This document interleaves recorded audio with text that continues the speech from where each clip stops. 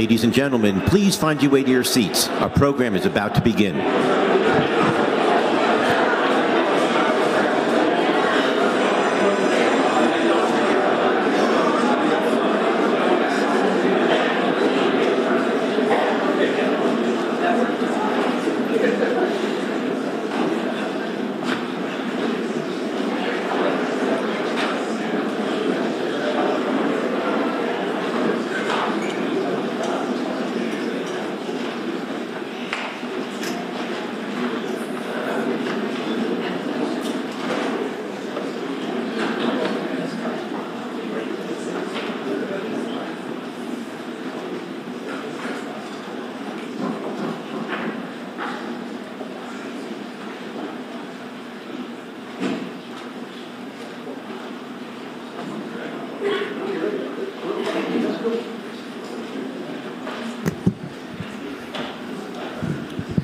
Ladies and gentlemen, please welcome former ABC News anchor Sam Donaldson.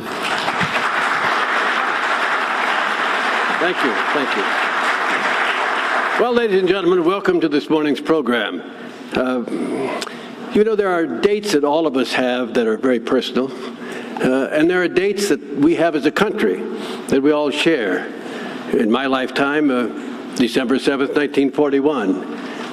November 22nd, 1963, 9/11. These are three terrible dates for the country. And then there's November 9th, 1989. Good news, the fall of the Berlin Wall, presaging the end of the Soviet Union. And it's a subject that we're going to discuss today. How did it happen? What are the consequences? Who did this? Who knew? For a look at what's in store for us this morning, it's a pleasure to welcome Andrew Card, who served in 3 administrations, with Ronald Reagan as Deputy Assistant to the President and Director of Intergovernmental Affairs, with George Herbert Walker Bush, the Secretary of Transportation, and with George W. Bush, he was the White House Chief of Staff. Andrew Card.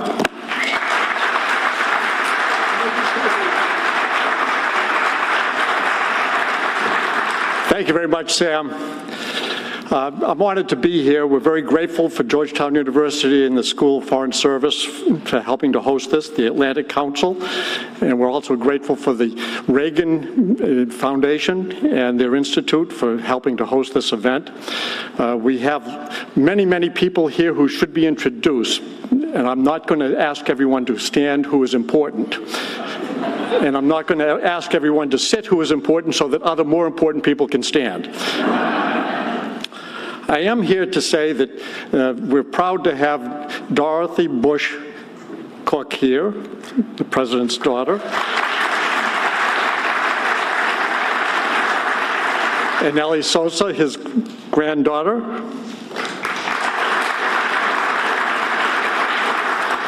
We also have folks from the Atlantic Council here, and Fred. British Robinson is here from the Barbara Bush Literacy Foundation. We also have the EU Deputy Head of Delegation, Michael Curtis, here. And the German Deputy Chief of Missions, Richlief Boyton, is here.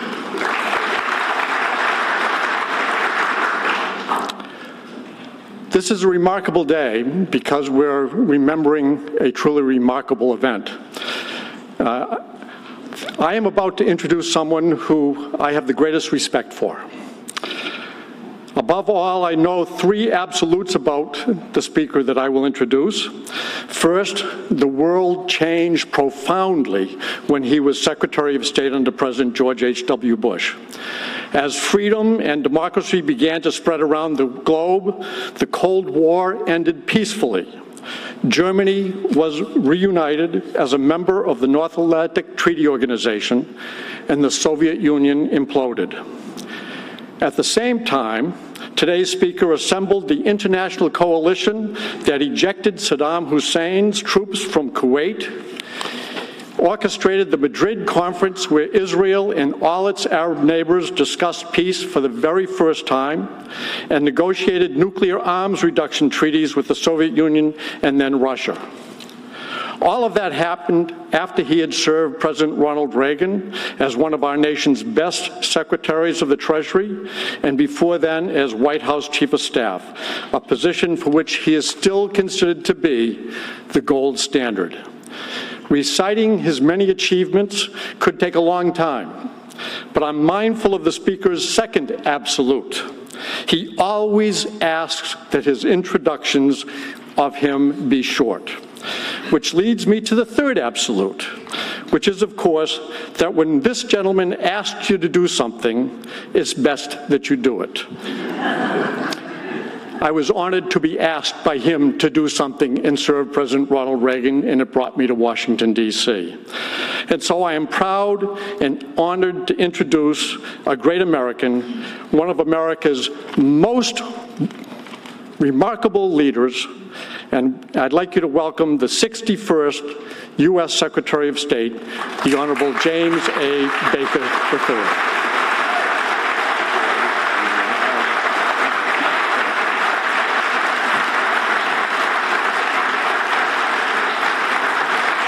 Thank you, ladies and gentlemen. Thank you very much. And thank you, Andy, for that over-the-top introduction. Thank you as well, Andy, for your many, many contributions to this nation. You've been an exemplary public servant, and the country appreciates it. Ladies and gentlemen, welcome to the first collaboration between four institutions that I greatly admire for their excellence in preserving the past and in advancing public policy. The George and Barbara Bush Foundation, the Ronald Reagan Foundation, the Atlantic Council, and Georgetown University all represent the very, very best in their respective fields. I am confident that today's lessons from the fall of the Berlin Wall will be an informative and useful examination of an historic event that led to the peaceful conclusion of the Cold War. What happened 3 decades ago this week fundamentally changed the world. Since then, when I'm asked which American president was responsible for the end of the Cold War, I typically have replied that it was all of those American presidents. Democrats and Republicans alike, from Harry Truman through George H.W. Bush. Each of them was firmly committed to a free and undivided Europe. But as someone who served in one capacity or another for 4 of those presidents, I hope you can understand why today I want to add that some Cold War presidents were more directly involved than others. Ronald Reagan's soaring rhetoric became etched in the hearts and minds of people around the world who desired freedom. Who, after all, can forget that picture of the Gipper at the Brandenburg Gate when he said, "Mr. Gorbachev, tear down this wall." And so, 2 years after that historic speech, the wall did come down on November 9, 1989. As momentous as that occasion was, President Bush 41 understood that the Soviet Union remained a distinct and potent global security threat. Rather than stick it in the eye of his Soviet counterparts, President Bush eschewed triumphalism in favor of clear-eyed diplomacy. As a result, 11 months after the wall came down, Germany was reunited peacefully as a member of the North Atlantic Treaty Organization, over the objections, I might add, of some of our allies and, of course, the Soviet Union. And shortly thereafter, the 45-year Cold War ended with a whimper rather than with the nuclear bang that we had all feared, as the Soviet Union itself was dissolved. And so today, our nation's leaders confront their own unique set of international challenges, And as we commemorate the 30th anniversary of the fall of that Berlin Wall, I think it is instructive to recall three factors that both Presidents Reagan and Bush kept in mind as seismic changes were underway in Europe and around the world. First, both understood that domestic support is critical for the successful implementation, I would say formulation and implementation, of foreign policy. A foreign policy that does not have domestic political support will not last very long. Unless Americans back the decisions of their presidents, those policies are doomed to wither and eventually fail. Presidents Reagan and Bush both knew that they would be more successful if they had the broad backing of the American people, and they both crafted bipartisan foreign policies accordingly.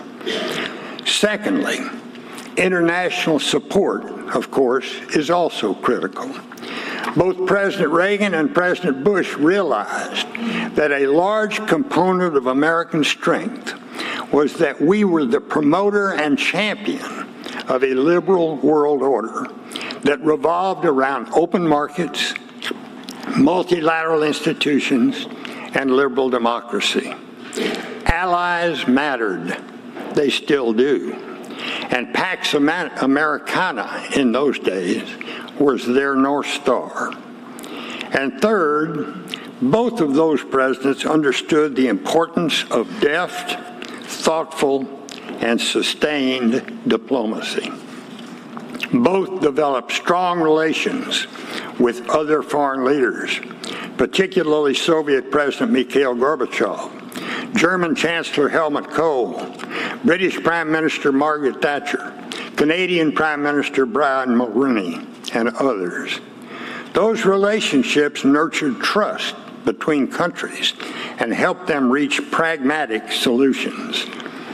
In the end, of course, no one individual was responsible for the fall of the Berlin Wall and the end of the Cold War. Every American president since Truman played indispensable roles. But above all else, it was the enduring spirit of the citizens of the captive nations that finally tipped the scales toward freedom. The lessons that Presidents Reagan and Bush provided during that critical window of history remain as pertinent today as they were back then. And so, as our nation continues to confront many daunting challenges, the foreign policies of Ronald Reagan and George H.W. Bush remain models that all American presidents would do well to follow as they seek to promote America's interests and values around the world. Thank you all very much.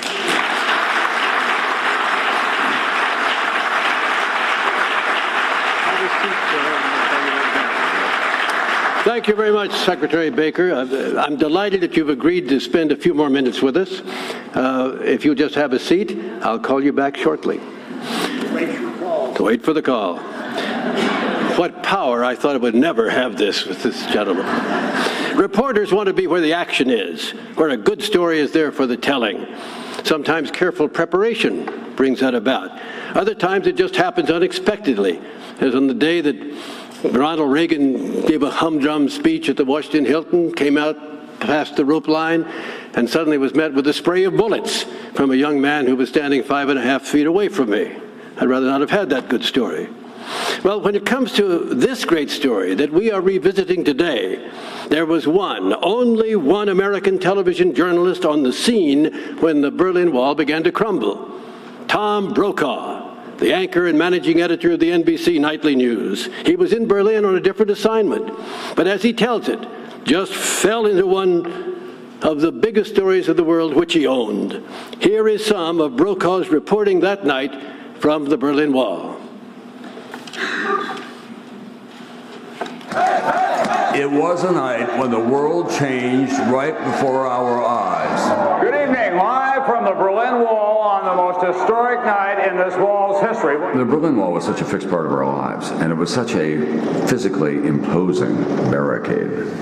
It was so much uglier and so much more oppressive than people realized from just seeing it on television. When you went to it personally, it was appalling. And Ronald Reagan had gone there. Mr. Gorbachev, tear down this wall. John Kennedy had gone there. Ich bin ein Berliner. So even with all the turmoil that was going on, it seemed unlikely that that wall, which was at once such a solid image of oppression, would come down in some fashion. And then in a heartbeat, it did. I was the only journalist on the air the night the Berlin Wall came down. I owned that story, and that was the end of the Soviet Empire, and we got lucky. I'd like to tell you that I knew the wall was coming down.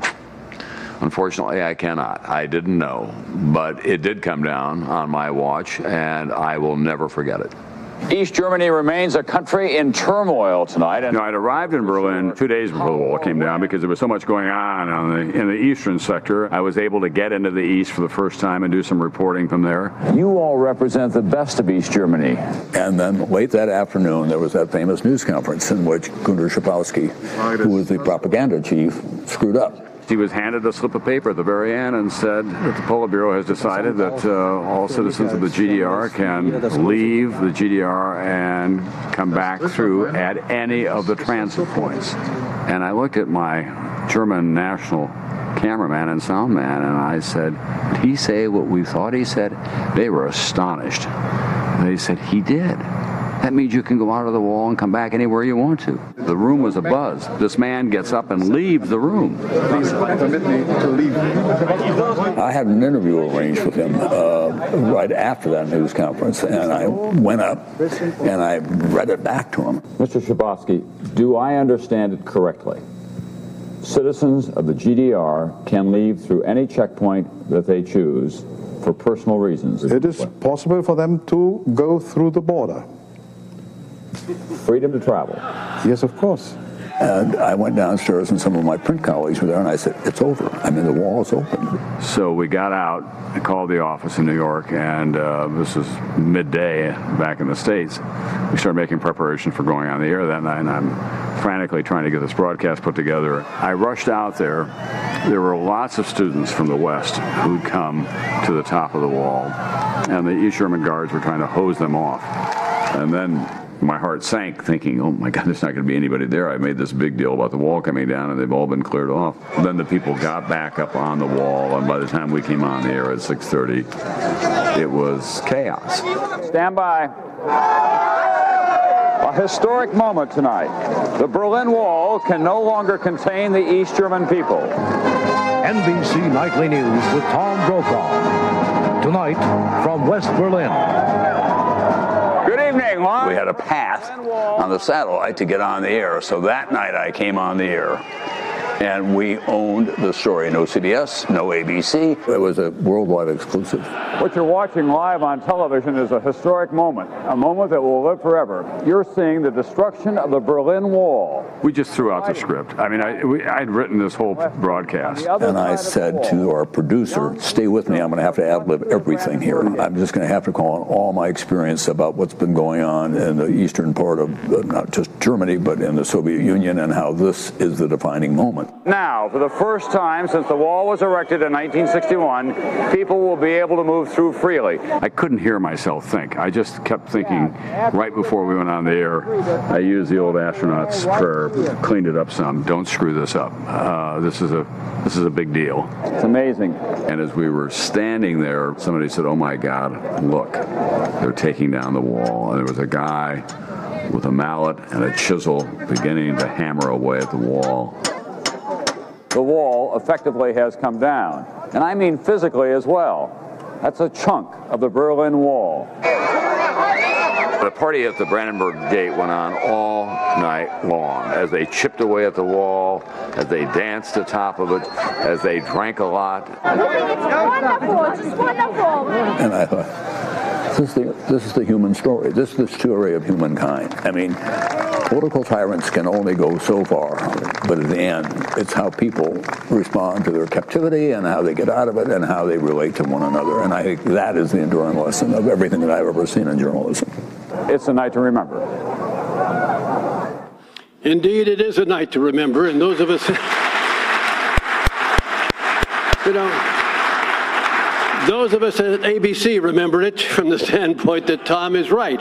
He was there, he did it, and when you are confronted with a real deal, just accept it. Just accept it, and we do, and we praise him for it. Joining us now, live from Berlin, is one of America's premier journalists, still today, looking and finding good stories, Tom Brokaw. Welcome, Tom. Thank you, Sam. Well, thanks very much, Sam. It was thank you, everybody. It was very exuberant, and we think watching you today brings back lots of memories. But what do you remember today, 30 years later, about that night at the Wall? Well, I remember vividly, and I also want to say at the outset, it was not just me, it was the whole NBC team. Jerry Lamprecht, our foreign editor, had suggested 2 days earlier that I should go to Berlin. He said, I don't know what's going to happen. There's a lot of activity there. So I got here, and we were around for 24 hours before that memorable news conference with Günter Schabowski. We had a satellite ordered, and a cameraman at another bridge got the first film of the people coming across the bridge and across into East Germany, from East Germany into West Germany. So it was a confluence of all those forces. And I remember as vividly as if it were yesterday, Sam, standing there thinking, my God, this is one of the biggest stories of my lifetime, of the 20th century. We've got to get it right. And with the help of all my colleagues, in fact, I think at the end of the night, we did get it right. It was absolutely thrilling. And I remember one of our techies going over and getting a piece of the wall and chipping it off and giving it to me. And that's in my personal collection. Tom, someone you know very well, James A. Baker III, Secretary Baker, is with us today here in Washington, and he would like to say a few words with you. So, Secretary Baker, if you'd come back up here, take whatever time you require, sir. And when you're finished with Tom, I'm going to come back to him. Tom, how you doing? I'm doing well, James. Good, good. You're looking. I have a question for you before you begin a question to me, if I can. My question we later learned. You go ahead. We later learned that Schabowski. I was going to say that we later learned that Schabowski got it wrong. The Politburo had not said they can leave. They were looking at a possibility that they would have a program where they could leave and have to come back. Mary Saroit, who is a prominent historian at Harvard, did the whole story. And Schabowski left that news conference, went out to the compound where all of the Politburo members lived, and they were all asleep. They didn't know what was going on. So my question for you is, did we have any indication from our espionage people and our intelligence people that there was a possibility that this was going to happen? The short answer, Tom, is no. It came as every bit as much of a surprise to us, I think, as it did to you. I remember it very, very well. I was hosting a lunch for Corazon Aquino, president of the Philippines, in the State Department, and an aide passed me a note saying that that people were allowed free transit now between the GDR and the Federal Republic of Germany, and it looked like the wall might be coming down.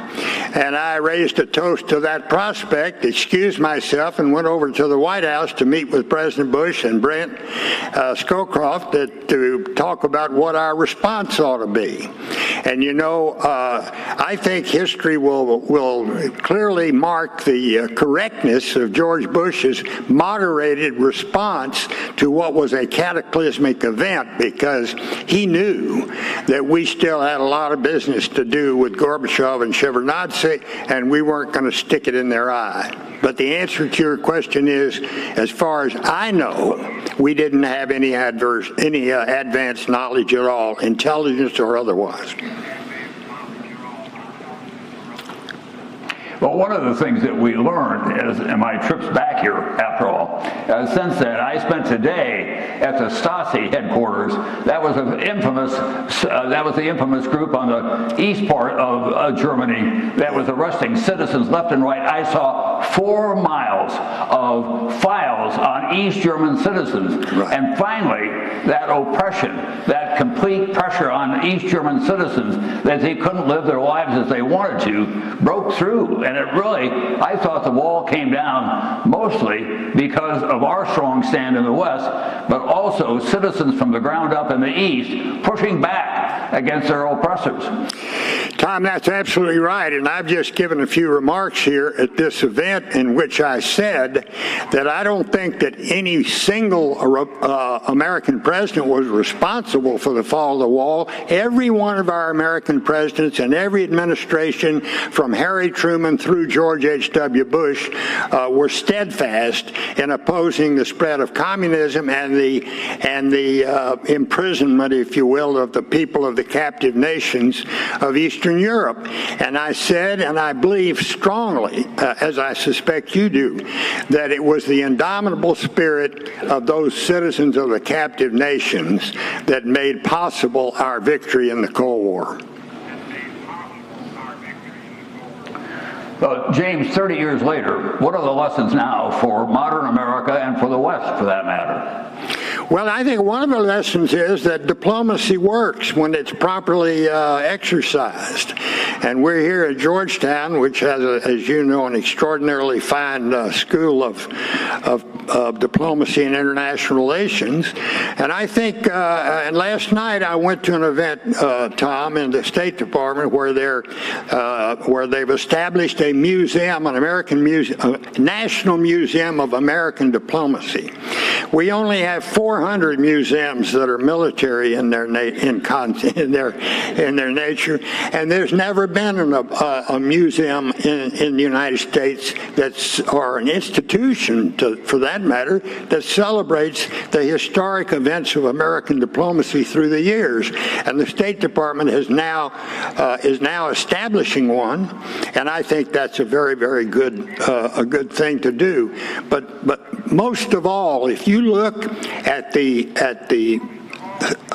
diplomacy that George H.W. Bush pursued in the aftermath of that stunning victory of the fall of the wall, he knew we had a huge task to perform, was to try and reunite Germany peacefully as a member of the North Atlantic Treaty Organization, and he knew that we had to continue to try and achieve a peaceful end of the Cold War. I think Mikhail Gorbachev, and I'm sure you may share this view, Tom, but I think Mikhail Gorbachev will be remembered very well by history because he, after all, was the first Soviet leader who did not elect to use force to keep the empire together. I couldn't agree with you more. As you know, I did the first interview with Mikhail Gorbachev. And one of the things I remember, I was meeting him for the first time, and they were putting the Russian equipment on him, which were not nearly as sophisticated as ours. So I reached over his lapel to change it. And I looked at him and I said, Mr. Gorbachev, you have to understand this is what I have to do in my job every day. And he looked at me with a stern appearance and he said, Mr. Brokaw, you would not believe what I have to do in my job every day. So it was the beginning of a very strong personal relationship. I want to say something as well, if I can, about modern Germany, because we've been here for a few days. And you know, there's a lot of turmoil in Central Europe, and the place of Germany and Angela Merkel and where we go from here. The fact of the matter is that this country, in the last 120 years, started 2 world wars, had the Holocaust on their conscience, and then became partners with the West. The big issue is, where does Germany go from here? And where does Central Europe go from here? I'd be interested, Mr. Secretary, in some of your thoughts on that. Well, I think it's extremely important that we continue to pursue a policy of anchoring Germany firmly into the West. You know, another significant achievement that we talked about a lot last night in terms of a diplomatic achievement was to get Germany unified in peace and freedom as a member of the NATO alliance over the opposition of our allies, the British and the French and the Soviet Union, who weren't our allies, of course, but they were steadfast opponents to German unification. But we got that done, and that was done through the steadfast and strong practice of deft and continuing diplomacy. We need to remember that. We also need to remember in this country, Tom, in my view, how important our alliances are to the strength of America. Our alliances enable us to leverage our leadership, our world leadership, significantly. And those alliances are fraying. And I had dinner last night next to the ambassador of Germany to the United States.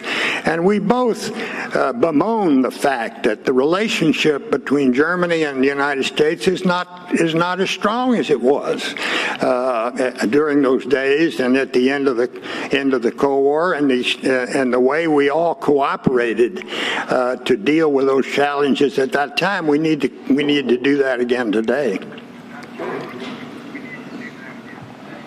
I know we don't want to take up all of Sam's time, but my only closing thought is, Mr. Secretary and Sam, is that in my few days here already, and this is my third trip back to Germany since the wall came down, I have been reminded about how conscious everybody in this country is about what they went through, whether they were living in the East or in the West. They do have real difficulties going on right now. The people who were left in the East are not very happy about how they're being treated, but they're trying to work on it. And I would hope that in America, younger generations, including my children and my grandchildren, will be more conscious of how we all have a stake in preserving peace, not just in our country, but around the world. Absolutely. I couldn't agree with you more, Tom, and I think that's the challenge facing our policymakers today.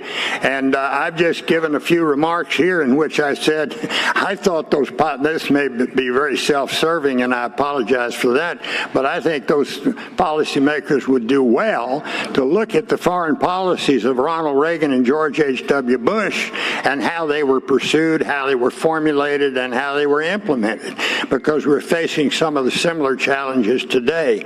I really think that it's imperative that we recognize the importance of the North Atlantic Alliance, the importance of American leadership in the world, because that gives cohesion, that gives the Europeans a reason and a way to come together, because a lot of those wars you're talking about started right there in Europe, and I fear that others could happen as well if we don't re-strengthen the North Atlantic Alliance.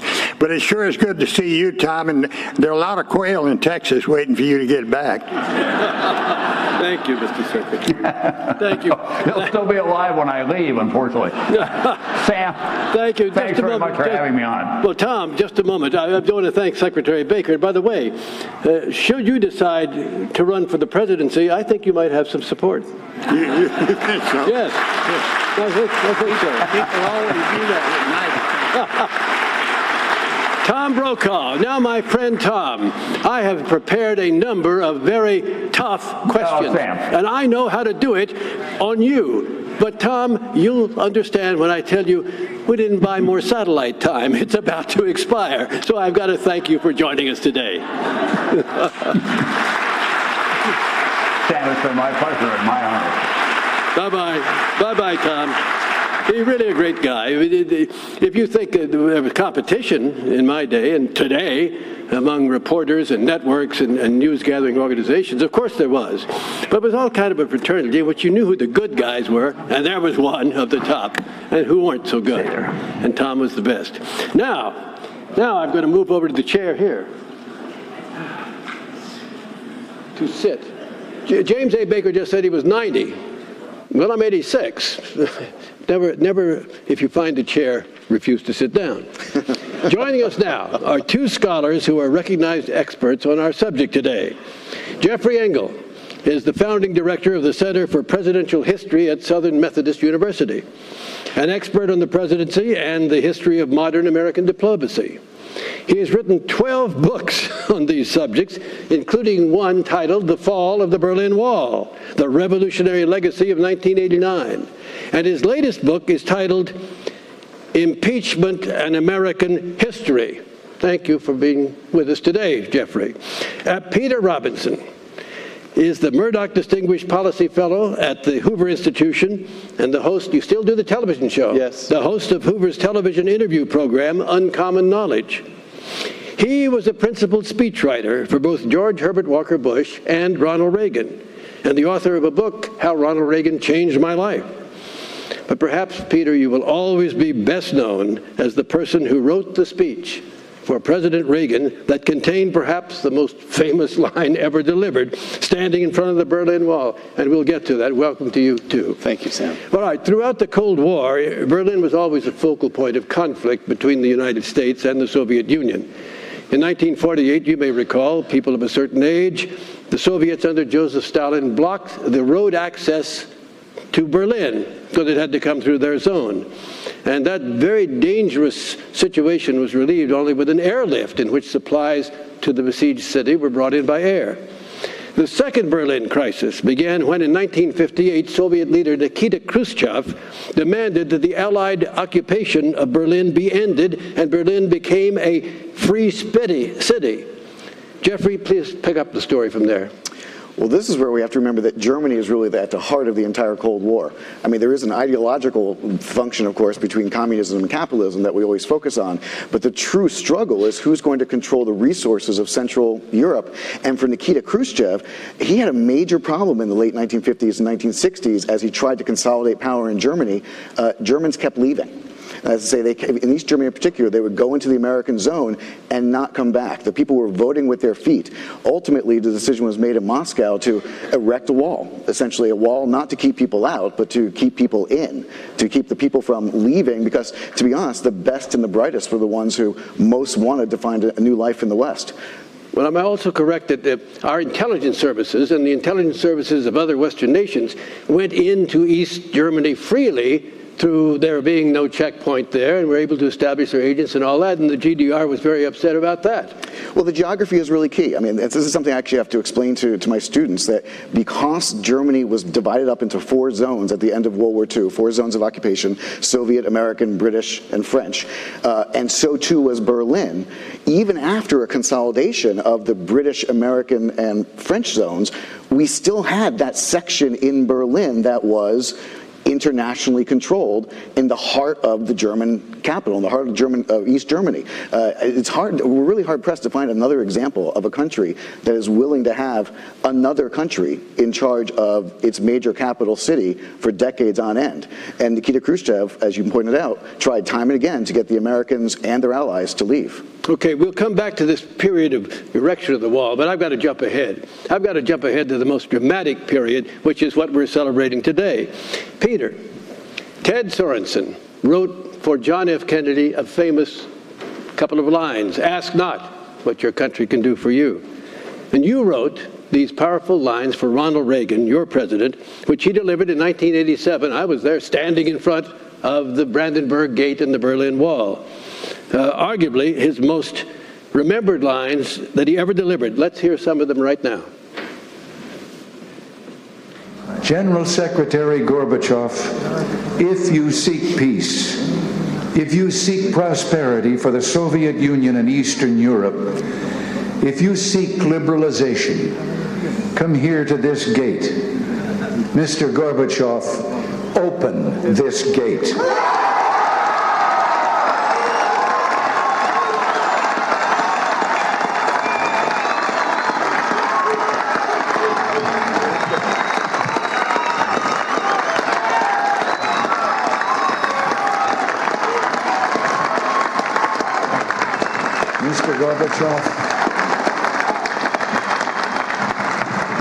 Mr. Gorbachev, tear down this wall.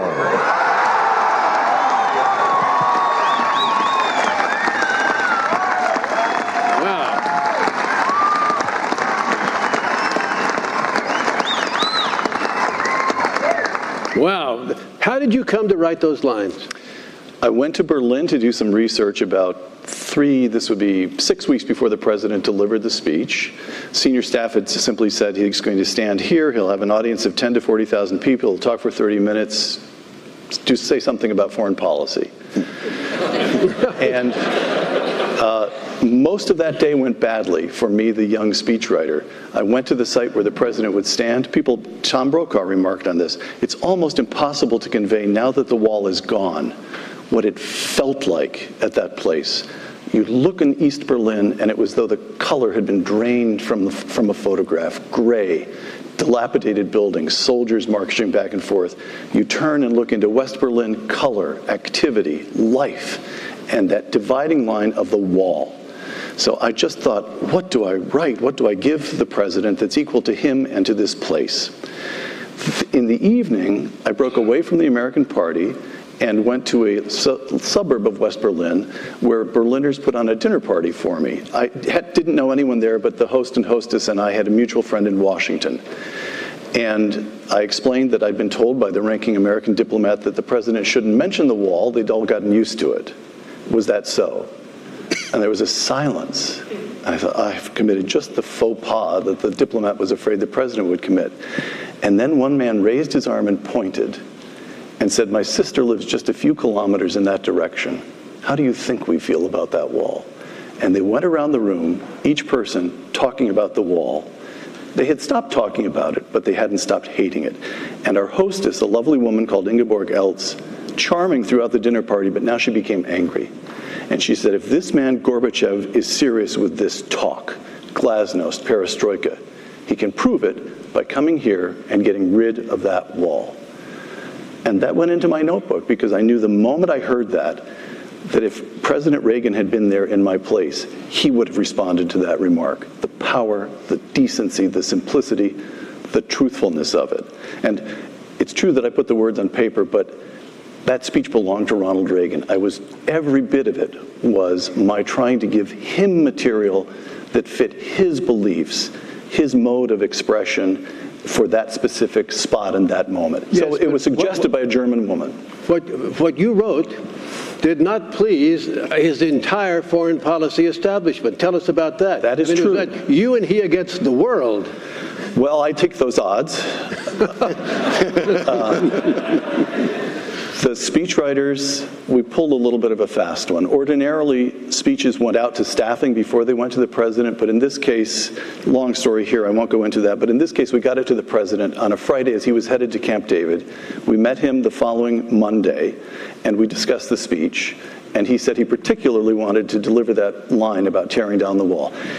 That wall has to come down. I just remember that vividly in the Oval Office. Then the speech went out to staffing, and for the 3 weeks between that meeting in the Oval Office and the day he delivered the speech, the State Department, the National Security Council tried to suppress it. They submitted, my journal shows 7 different drafts on 7 different pretexts, but all eliminating the call to tear down the wall. They thought it would raise false expectations. Howard Baker, then chief of staff, told me years later he thought it just sounded unpresidential. State Department concerned that it would put Gorbachev on the spot by calling him out personally. This went on and on and on. And finally, Ken Duberstein, then deputy chief of staff, a friend of yours, I know, Sam, sat the president down. They were now in Italy, which is where the president was speaking before going to Berlin. There was a Venice Economic Summit, and he took the speech back to the president for another decision. Talked about the objections, had the president read the central passage, and then Ken told me that they talked about it, and then Ronald Reagan got that Ronald Reagan twinkle in his eye and said, now, I'm the president, aren't I, Ken? Yes, sir, we are clear about that much. So I get to decide if that line stays in? Yes, sir, it is your decision. Well, then, it stays in. Well, that was Ronald Reagan. Now, Jeffrey, who was right on this one? President Reagan or his entire foreign policy team? You know, let me point out before I answer that we're at a university and I have tenure. So I can tell you the real truth. They were both right, but I think honestly President Reagan was less right than the foreign policy team, because we now know that the difficulties that Gorbachev were facing were primarily from conservative hardline communists who wanted to repeal back, if you will, perestroika and glasnost. The real danger in the end of the Cold War period that we're talking about, which by the way, no one at the time would have referred to it as the end of the Cold War, the real danger is not that the Soviets will be too friendly. It's not that Mikhail Gorbachev will tear down the wall. It's that he'll do something like tear down the wall and then find himself facing a coup the next week. So anything I think that was done to encourage opposition to Gorbachev, to put him on the spot, as you said, was extraordinarily dangerous. And here I think you can see a real interesting difference between the Reagan administration and the Bush administration. You know, as Secretary Baker said at the time when he came in 1989, this is not a friendly takeover. There really was a different mindset, because the Reagan administration, as a historian I would say, was fundamentally focused on the right moral path of trying to end the Soviet Union and end the Cold War, and didn't give a whole lot of thought to what happened the next day. Whereas the Bush administration was confronted immediately with the problem of, do we deal with Gorbachev, and then what happens next? And they essentially had to pick up the pieces, if you will, of the great moral clarity that Reagan offered. Well, you know, you're quite right. When Ronald Reagan was not president, what he said about the communist state and the Soviet Union was interesting, and people agreed or disagreed with him. But when he became president, now it was important to get his view as President of the United States. And in his first press conference, I asked him whether he thought that the Soviet Union was interested in détente or by some other means of world domination. And out it came. They lie, they steal, they cheat, they commit any crime. And wow, the boys in Moscow must have loved that. Well, in fact, they were terrified of it. I mean, this is one of those things that we now know because we have all their documentation. One of the great things about having a state collapse is you get to keep all the records. And we now know that there were a series in 1983 in particular of events where Soviet policymakers heard Ronald Reagan, heard him talk about a crusade of fire, heard him talk about purging the world of communism, heard him talk about the communist state as being an evil empire, and were genuinely worried that he meant what he said. If you really took the president at his word, I mean, I know it's hard to imagine these days, but presidential words matter. If you really take the president at his word, if you're in Moscow, you're very scared. Jeff, the academic approach, of course, has its place above all in a great university such as this. But if I may say so, you're worrying about something that worked in practice and wondering whether it could work in theory. It worked out. You know, that is true. No, Jeff, no, I have, excuse me, sir. You are going to get a response. You can't argue with that at the end. No, I can't, because this is a fundamental problem of how we teach and understand history.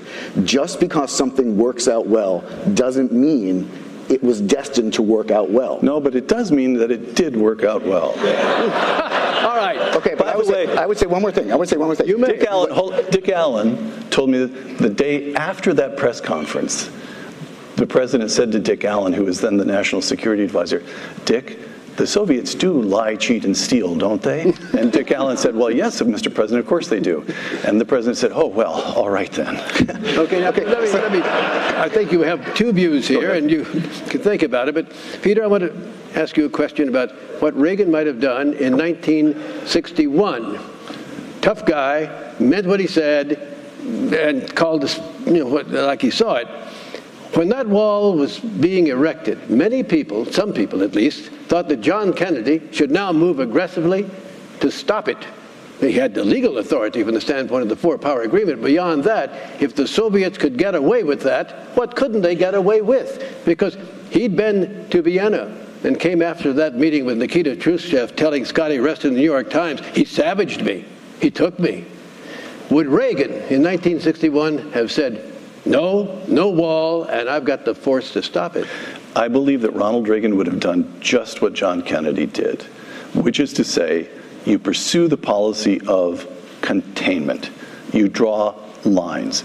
As John Kennedy said in one meeting or another during the Berlin Wall crisis, well, all right, we have the legal authority to take that wall down, but suppose they put it up again 6 inches inside their own borders. Containment was pushing back against the Soviets, but not creating a general war. Ronald Reagan, and we now look back over 8 years, there was one military engagement in the island of Grenada. He was very cautious. He was rhetorically aggressive, morally aggressive, but very cautious on the ground. And I believe different parties, it says something about, well, Ronald Reagan himself said he didn't leave the Democratic Party Party left him. Reagan, we know, supported Harry Truman in 1948. He headed an organization in Hollywood supporting Truman, and he had great admiration for FDR, but also admiration for John Kennedy. I think they pursued fundamentally similar policies. Jeffrey, we're running out of time. However, I want you to talk about what I mentioned. When Kennedy met Khrushchev clearly got the better of him by his own admission. What was the result of that? The result of that was Nikita Khrushchev felt that he had the ability to put nuclear weapons into Cuba. I mean, we don't get the Cuban Missile Crisis without John Kennedy essentially doing poorly, by his own admission, in Vienna. By the same token, though, if we say that you would praise Reagan for pursuing Kennedy's policy of containment, I would argue that that's exactly what you did not do in 1987, because Reagan calling out the Soviet Union to collapse, which, again, great line, and by the way, something that was very aspirationally wonderful, suggests that the United States had the power to make it happen.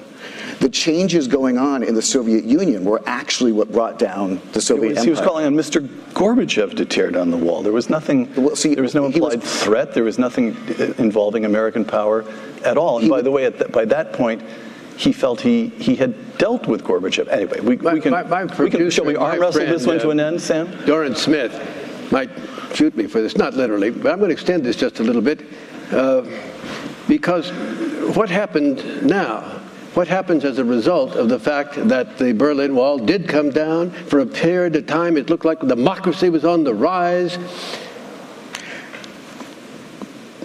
Gorbachev still had Soviet tanks. And until that moment, every time there was these uprisings in Eastern Europe, in their domain, those tanks rumbled. Why didn't they rumble this time? They rumbled because Gorbachev was able to stay in power. If Gorbachev had been removed by the hardliners, of course, the coup that finally occurred in August of 1991 was a coup that was predicted by the American intelligence services for President Bush the first week he was in office. And he basically got the exact same memo every week, that if you push too hard, if you try to get the only person in the world who can keep reform going, if you put him in a hot spot and give aid to his enemies, then that is going to undo everything that you might hope to do. Now, I have to say, we have to remember, the Bush administration and the Reagan administration were not entirely clear that Gorbachev himself was a true reformer. But they knew that there were a lot of people who were much worse waiting to get in line after him. Sam, give me the last word. Weigh in on this. All right, I'd like to, because on that you asked, typical of Sam Donaldson, you asked the question of questions, which is, why didn't the Soviets roll in with the tanks? And as it happens, in a conversation with Mike Reagan, I asked Gorbachev that question. And he said, you must understand that Ronald Reagan and I shared the same Christian ethics. I said, what? And through the translator, he said, no, I'm a good communist, but fundamentally we shared Christian ethics. I simply was not going to open fire on innocent human beings. So there you have, that's the ultimate failure of the Soviet project. They had not created a new Soviet man. What you had in Mikhail Gorbachev was an old Russian, formed by the Judeo-Christian outlook on life. That's why the tanks didn't roll. Peter Robinson, Jeffrey Engel, thank you so much. I wish we had more time for being with us today.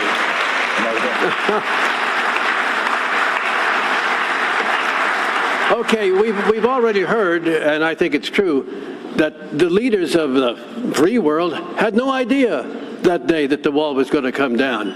President George Herbert Walker Bush and Margaret Thatcher and even Mikhail Gorbachev. So what happened at the White House here? When the word came, how did number 41, President George Herbert Walker Bush, react? And how did reporters react to what was happening and the president's reaction? Here's a bit of what happened in the Oval Office when President Bush came out to discuss this situation. Let's watch. We just wanted to Make a brief statement here. I've just been briefed by the Secretary of State and the National Security Advisor on the latest news coming out of Germany. And of course, I welcome the decision by the East German leadership to open borders to those wishing to have greater travel. And this, if it's implemented fully, certainly conforms with the Helsinki Accords, Helsinki Final Acts, which the GDR signed. And if the GDR goes forward now, and this wall built in 61 will have very little relevance. And it clearly is a good development in terms of human rights. And I must say that after discussing this here with the Secretary of State and National Security Advisor, I'm very pleased with this development. Mr. President, when the United States is now considered doing what help West Germany out, is there more that we could do to help West Germany? Well, we have such a close relationship with the Federal Republic that if Chancellor Kohl asks us to be of some assistance, I'm certain we would give it serious consideration. I mean, I don't know what it is they'd have in mind, because I think with a truly open border, it is hard to predict how many will be trying to leave. And so it's a dynamic development, and we just have to wait and see. But our relationship with the Federal Republic is such that we would want to be at the maximum help if it was needed. So far, Germany has done a magnificent job in handling those who have preceded this new exodus. Is this the end of the Iron Curtain? Well, I don't think any single event is the end of what you might call the Iron Curtain. But clearly, this is a long way from the harsh days of the harshest Iron Curtain days. A long way from that. Mr. President, what do you think the indications are for the Warsaw Pact? Can we say that this may be an indication that they're headed toward a loosening or even the dismantling of the Warsaw Pact? Well, I think you have to say what you mean by Warsaw Pact. I mean, it seems to me that it's certainly a loosening up in terms of travel. It concurs with the Helsinki Final Act, and it is a very good development. Our objective is Europe whole and free.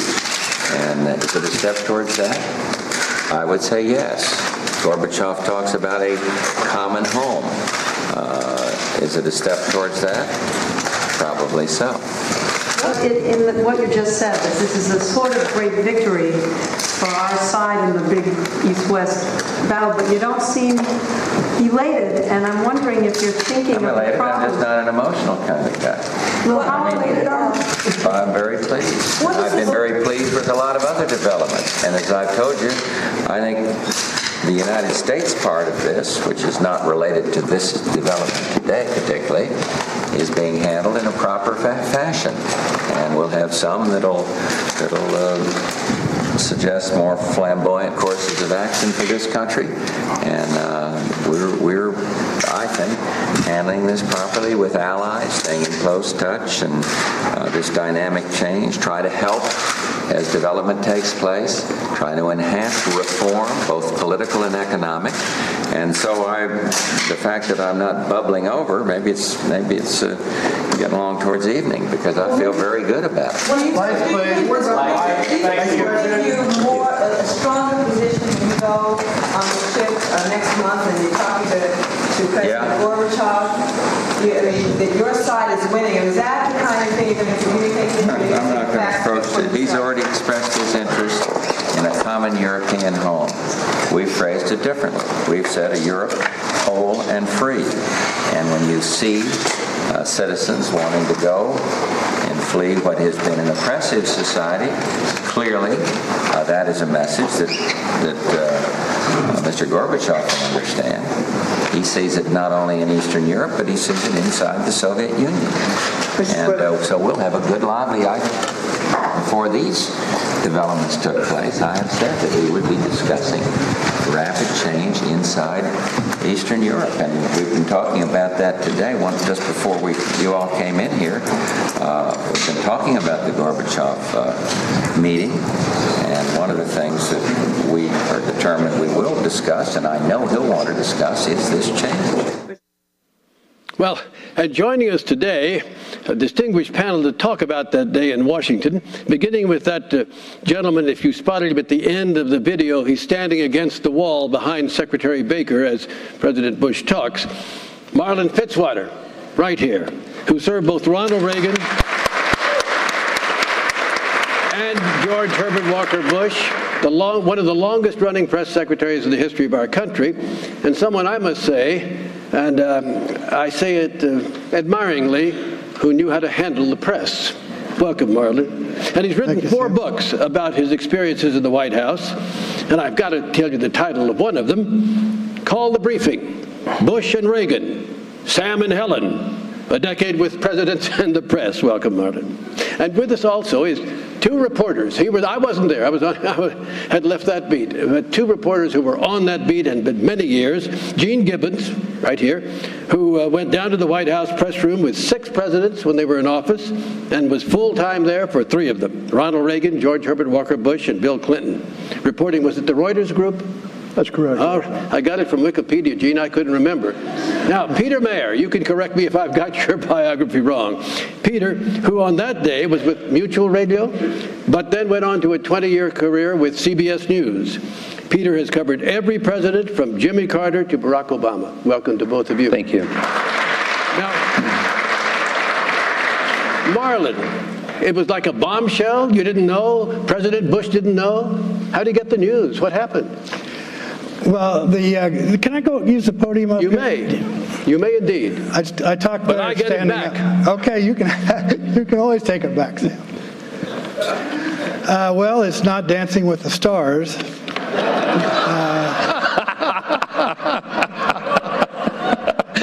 But I do thank Sam and thank the group for having me here and to go through this. They asked me to go through the president's afternoon when he was first informed about the fall of the wall. And so I wanted to just present this brief narrative. First of all, I want to thank the panel before us who filled us in on the events before the wall came down, and so it gave us a good background to consider what happened during the afternoon. And I would just say that inside the White House there were no sirens, no announcements of change, except for the relentless ticking of the wire service machines that they maintained in the National Security Council room. And the NSC staff always got the first notice of everything. And they reported that Reuters had a story coming out from Berlin about the wall. And they delivered a copy of it to my deputy, Roman Papaduke. And he came rushing into my office and said, "We have this story, you better take a look at it." And I did immediately, of course. And the National Security Council staff had stamped confidential on the top of it. And I said, "Now how can this be? This is the news wire from Reuters that's gone to every radio station, newspaper in the world. Only in America would we stamp that confidential." But in any case, I said immediately, "I'm going to go to the Oval Office." So I took it in to talk to the president. The secretary ushered me in. She said, "He's in the study," which is a little office off the Oval. And so I went through and went back to the study, walked in. He was working at the desk there. And I just handed him the wire service story without comment. And he read it and started reading it. And the reaction was very pensive. He wanted to kind of take it all in. And this was a busy day for him in the White House because we were going to we were having a state visit from Corazon Aquino, the president of the Philippines. And so he had already done the speech on the South grounds and meeting with her and her team. And he was preparing for another afternoon of meetings and a state dinner that night. And so this took everybody by surprise and clearly was going to reschedule many things during the day. The first thing he did was he looked up after he read the article and said, I need General Scowcroft and Bob Gates, who is the Deputy National Security Advisor, and Secretary Baker. And they all three were called and came over to the Oval Office immediately.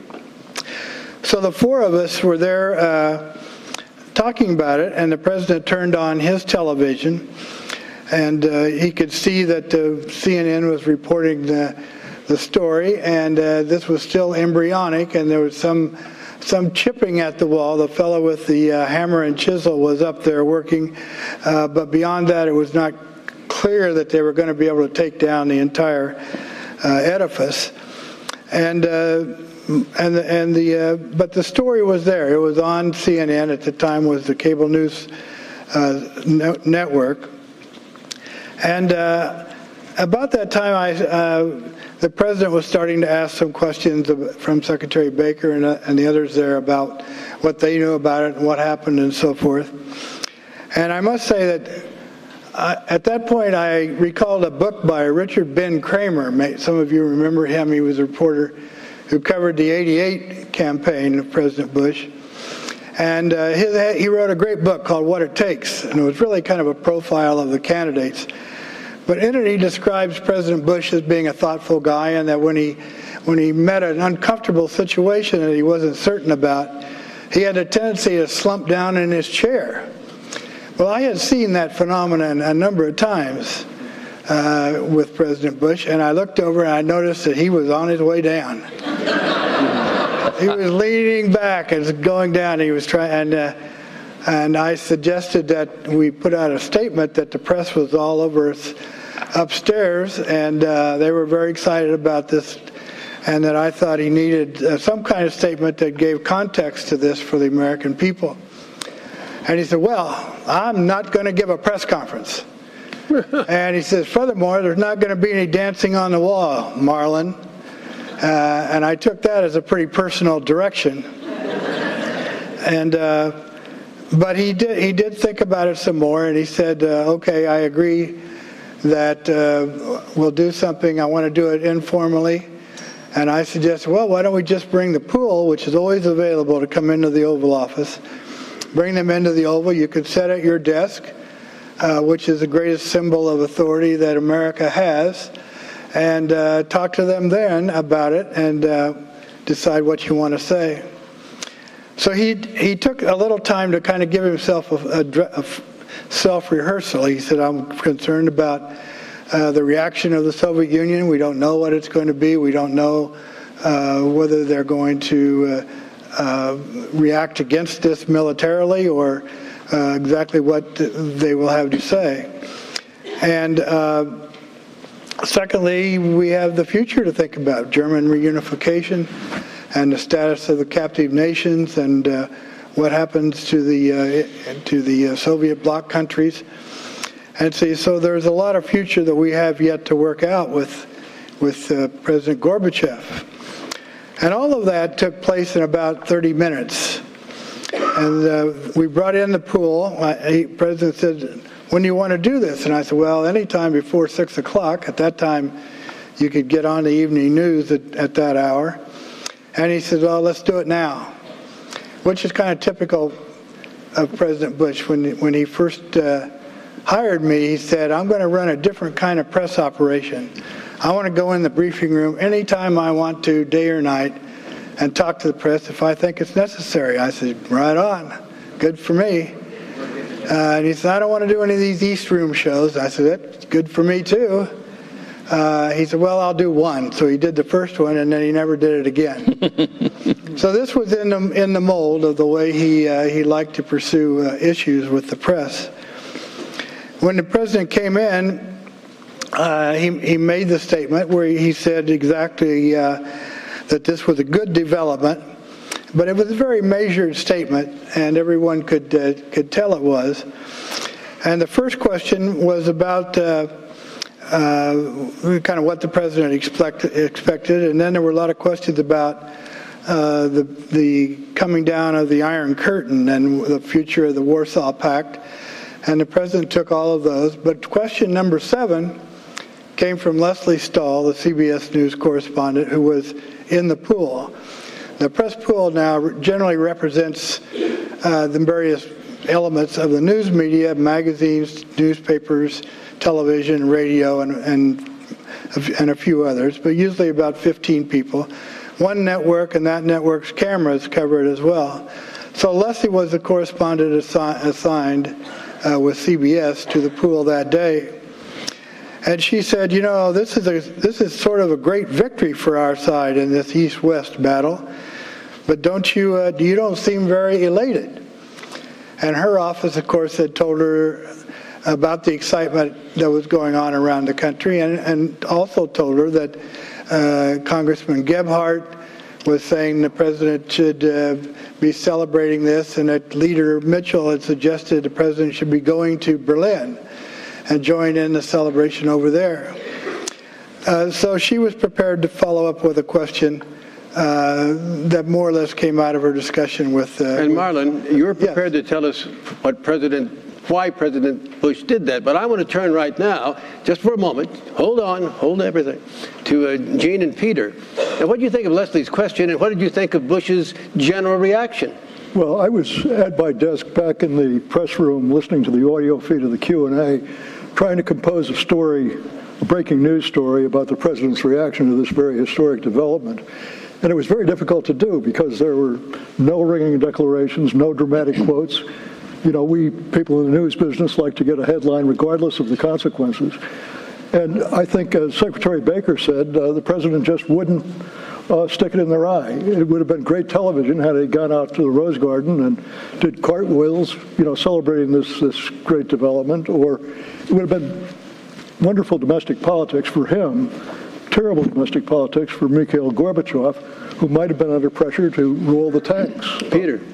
Well, I was on the pool that day, on the floor with the microphone. I also have to say that I was fortunate, Sam, to have a number of visits with President Bush, thanks to dear Gene Becker, who's here, helped clear the way for that. Where are you, Gene? And we chatted in his office in Houston. We chatted at the apartment over the library. We chatted at Walker's Point in Kennebunkport. And at our final visit, just months before we sadly said goodbye to him, we had a poignant chat about this, partially about this, in his office at Walker's Point. And I always wanted to tell him, Sam, and everyone, how I felt sort of naively, journalistically disappointed as we left the Oval Office that day. And I told him, you know, I was disappointed that day, sir, and I have to admit it to you. And he said, well, why? Really, why? And I said, well, because, you know, we're always looking for that pithy quote, that soundbite that is going to make the story either in print or on the air. And I sensed that this was going to be my last chance to talk to him about that. But I also told him that even before I returned to my little office in the basement of the White House, that I realized that exactly what it was that he was trying not to do, and that was to antagonize the Soviet Union and make things difficult for Mikhail Gorbachev. You know, this really was the beginning of the end of the Soviet Union. And I think that President George Herbert Walker Bush doesn't get enough credit for this. Was the disintegration, the first time in history that a great empire has disintegrated without bloodshed.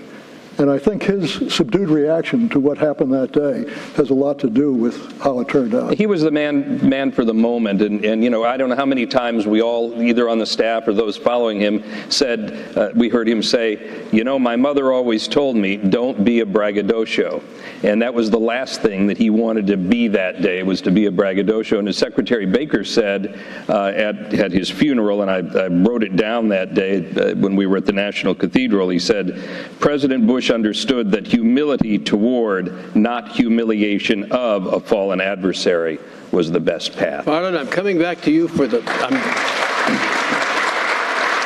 I'm coming back to you for the last word, but I've got to say, you've been around this town a long time, even before you got by the White House. You knew how to handle things, and you know presentation was very part of it. Now, for instance, a president might have, like the cock that crows when the sun comes up and says, me. We have actually seen that, perhaps. But the point is, were you kind of afraid that maybe the low key, for all the good reasons that you and our two reporters have said, might still not do him that much good with the re-election campaign someday? Well, I didn't, what he actually said was, after Leslie asked the question, was, I am not an emotional kind of guy. Right. And that's, of course, what the news carried. And, but as sometimes happens in these situations, it's the accidental question that's the best, and the best of answers. And this kind of a personal question and making it all the news just served to emphasize, again, the attitude that he wanted to take, and that he didn't want to poke Gorbachev in the eye. And just 1 month later, well, actually 3 weeks later, we were in Malta with his first meeting with Gorbachev following all of this. And the first thing Gorbachev did was thank him for not dancing on the wall. And so he was right in anticipating how the Soviets would react to that. And the president was asked at that time if he could give the first lead-off presentation in Malta, because he wasn't sure how Gorbachev was reacting to the wall and all the events of the day, and he wanted to be sure that before they started these meetings, Gorbachev heard what the United States position was going to be.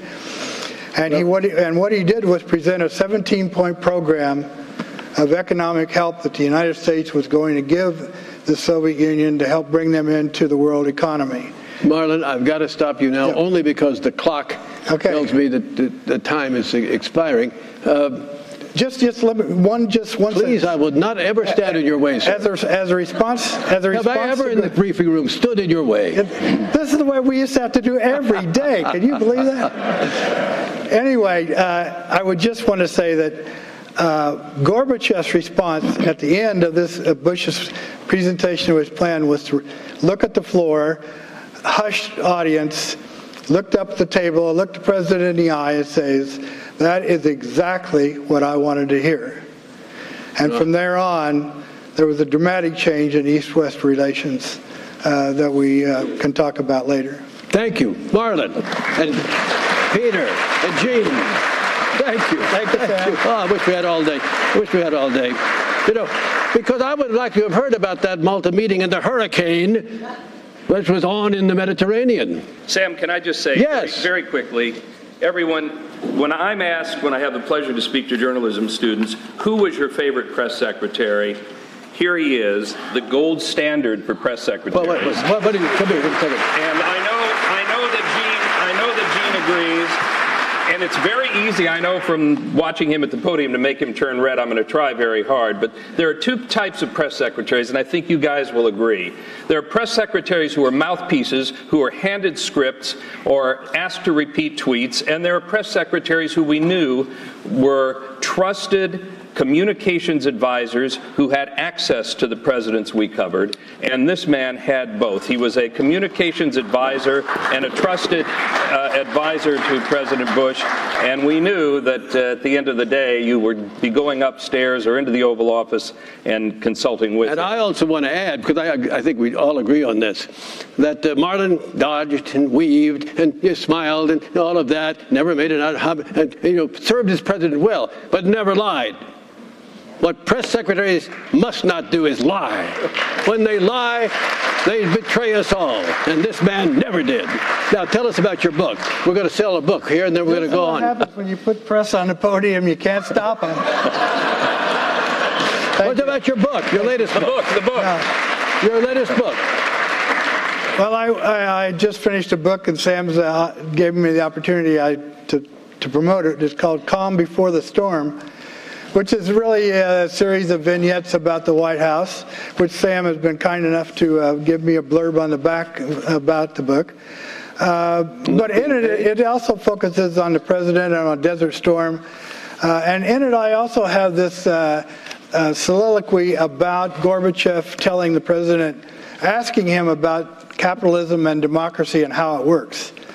And when I heard that, it was on the helicopter coming back from Camp David. And he says, "How do you buy a house here? How do your banks work? What does a realtor do?" That's when we all first knew that he was really interested in a different kind of system for the Soviet Union. Oh, that cowboy. Thank you very much, Marlin. Thank you, everybody. I'm sorry. It's in the family, the press, and all of that. We all got along, although we savaged each other every day in the press room. Now it's time to turn to the expertise of one of the world's leading international affairs schools and one of our co-sponsors of this morning's program. And of course, they provided a wonderful hall for the event. The Edmund A. Walsh School of Foreign Service here at Georgetown University, which this year is celebrating its centennial. And to the school's dean, Dr. Joel Hellman. Dr. Hellman, the program is yours, sir. Thank you. Thank you. Thank you very much, Sam. Let me welcome you here on this beautiful, glorious day, an important day, on behalf of the School of Foreign Service, Georgetown University, and our BMW Center for German and European Studies. And let me thank also our sponsors for this event, the George and Barbara Bush Foundation, the Reagan Institute, and the Atlantic Council. So, history is punctuated by critical moments, where events open up possibilities for fundamental change in the world order. And at these critical moments, the importance of leadership, of diplomacy, of intelligence, of careful analysis become essential to shaping outcomes. These are the moments that are the essence of what we do here at the School of Foreign Service and what we have been doing now for 100 years, the oldest school of Foreign Service and International Affairs in the United States. So it's in that spirit that I am excited that we had a chance to look into the history of such a critical global moment. And now we have a chance to pivot on the current importance. Where did the fall of the Berlin Wall 30 years after, where has that left us in critical issues of the shape of the world order going forward? And for that, I'm pleased to have a wonderful panel of experts to talk through some of those thorny issues. I'll start by introducing Eric Edelman. He is Distinguished Practitioner in Residence at SAIS, a career Foreign Service officer who held key positions at the U.S. Embassy in Moscow and then handling Soviet affairs at the Pentagon during the time of the fall of the Berlin Wall. He went on to ambassadorships in Turkey and Finland and eventually became U.S. Undersecretary of Defense for Policy. Welcome. Next, we have Charles Kupchan.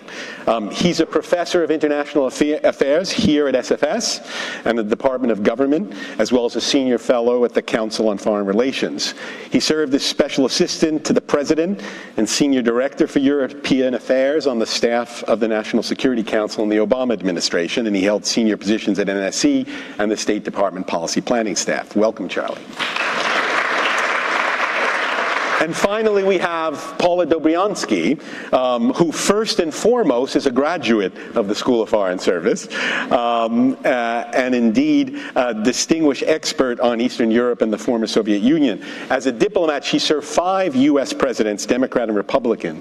She was at the NSC covering Soviet and East European affairs during the fall of the Berlin Wall. Ultimately, she rose to an extended stint as Undersecretary of State for Democracy and Global Affairs, and of course, she is a professor here in our Masters of the Science of Foreign Service program and a member of our board of the SFS. So I'm going to go over to the panel.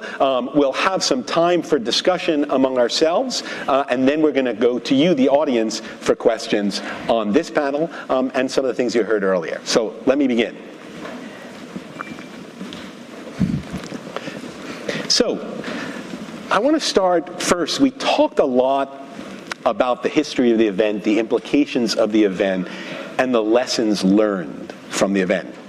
James Baker started to give us some sense of what he felt the lessons learned from the event. obviously, there's been a lot of discussion about the triumph of diplomacy, the importance of leadership, and how the fall of the Berlin Wall was handled. How we responded to a critical moment in which change in the global order was actually possible. First, what lessons do you take now as you think about foreign policy now in the current moment from that experience? Maybe we can start with you, Paula. All right, thank you. And I'd like to thank the 4 institutions for hosting this. This is just an incredible moment, an opportunity to reflect on truly what is and was a most significant point in history. Secretary Baker, I think, well articulated a number of key points, but let me mention a few that I think maybe also need to be tossed in the mix. First, I'd start that there should be a lesson of optimism, that we can actually make a difference and have an impact. And in those places, and change the status quo, in those places where we may not always think that we can. So there's a lesson of optimism that I think undergirds all of this. There's also, I think, the crucial fact that here there was a kind of supposition of a lack of change that could take place. In other words, that totalitarian regimes were not necessarily vulnerable. And I think what we witnessed, not only with the fall of the wall, but the whole sequencing of events that really highlighted that there is great vulnerability, and that here the power of ideas can really make a difference. The moral narrative, the fact that fundamental human freedoms cannot be buried or blocked by any kind of wall or barrier. I think the consistency of a diplomatic approach combined with all the elements that the Secretary Baker had mentioned about American leadership, the importance of our allies, the importance of also the international support that also reigned through this period. But he mentioned something that I don't want to be left aside, and that is he mentioned the domestic component. And I think he's quite right. When I think back and reflect on the period of the Cold War, the fact that there was also the domestic element of bipartisanship and that kind of support that undergirded foreign policy, which also provided us with a very, very strong and resolute backbone. And I guess finally, I would just say that in some, I mentioned it earlier, but ideas matter.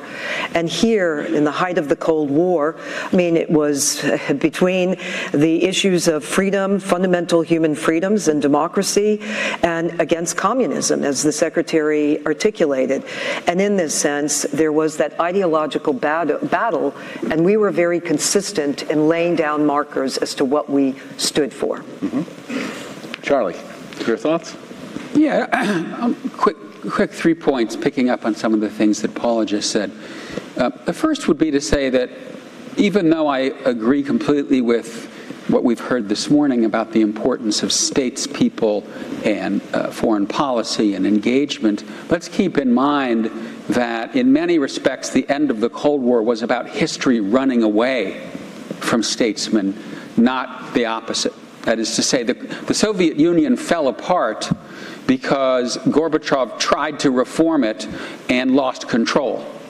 And what we ended up with was exactly what Paula mentioned, was the kind of flowering of the human spirit, the overthrow of the structures of the Soviet Union, and then Gorbachev and Reagan and George H.W. Bush and others stepped in and did a remarkable job of controlling the aftermath.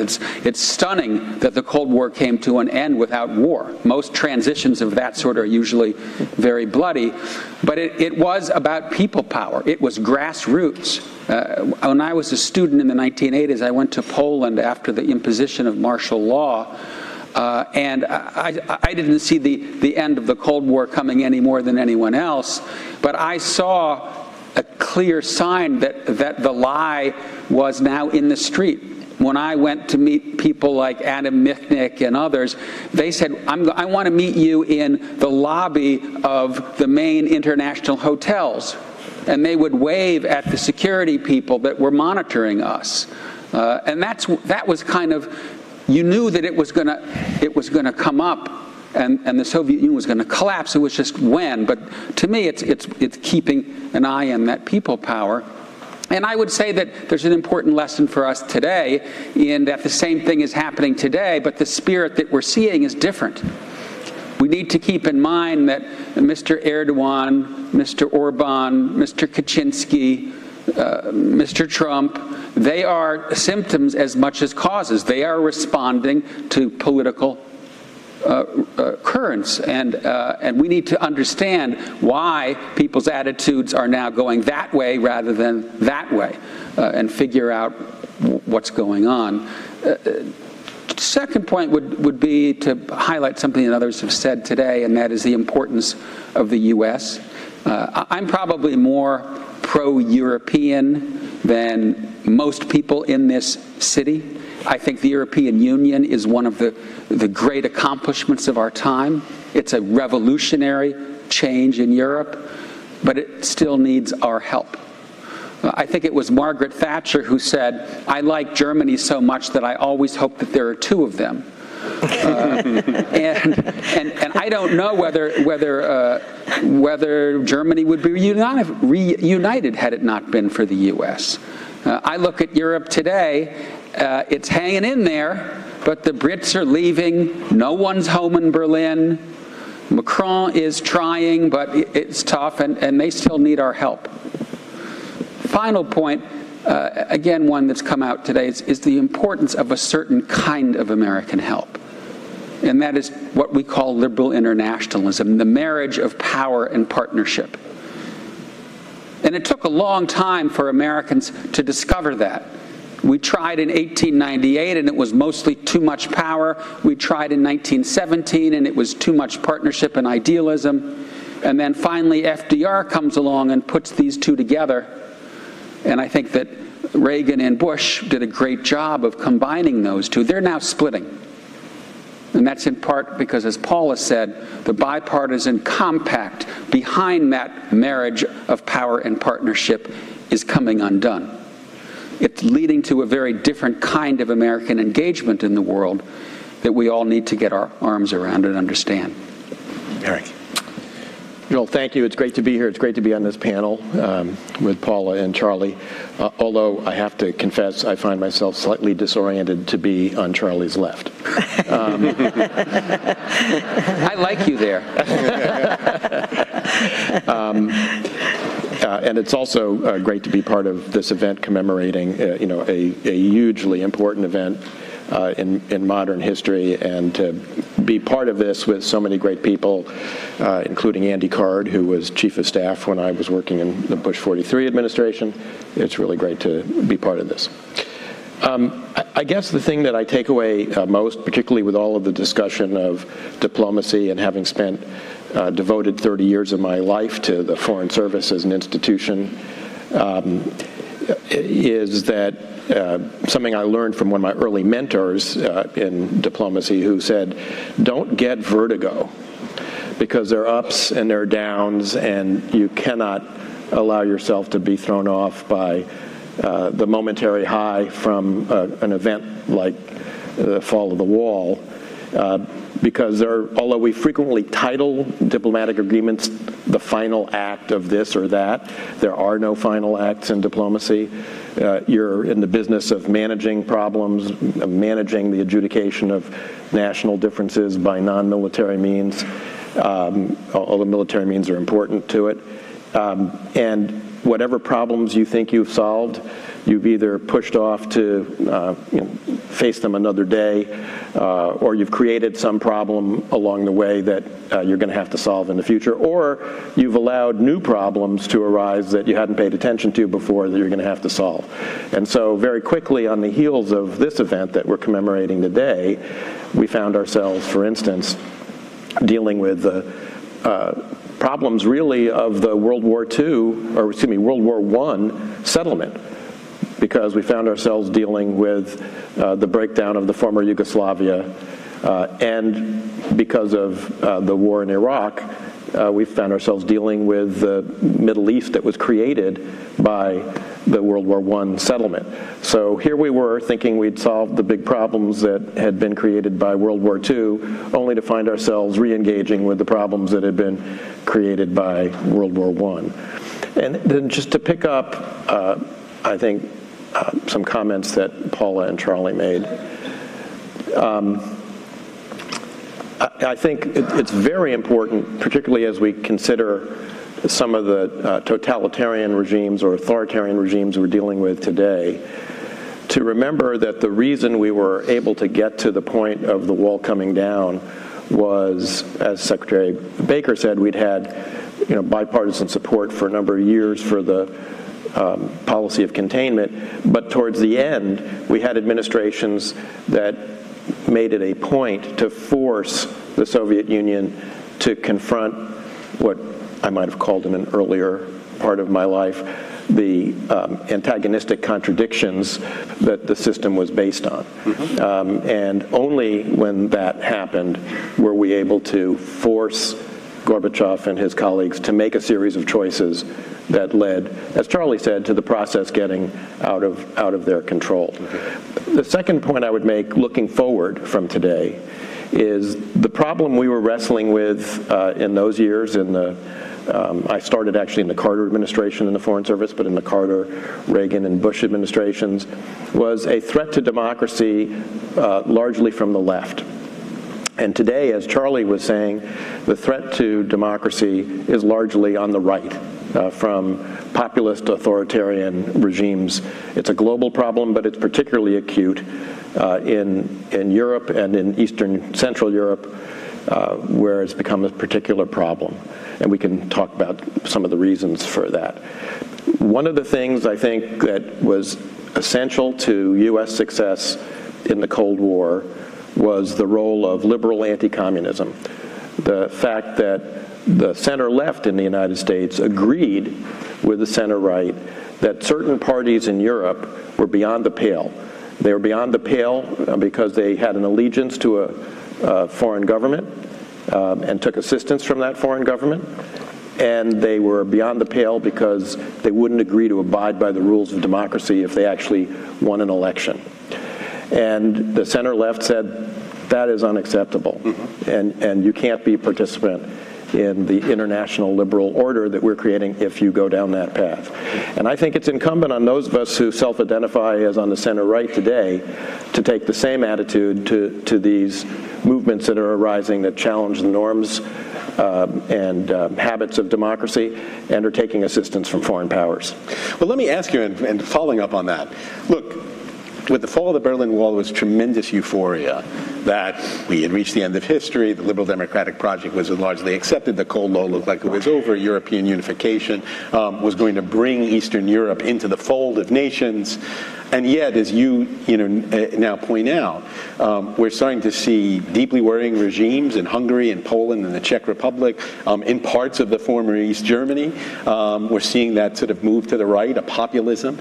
It's surprising because the economic advantages of the integration for Europe have been tremendous, overwhelming even, and yet there's still this disquiet. We have Russia yet rearing up. The Cold War competition seems to be regenerating. 30 years on, this fall of the Berlin Wall, that was meant to really reintegrate and bring into the family of nations former rivals, there seems to be fraying at the edges, to put it mildly, from all sides.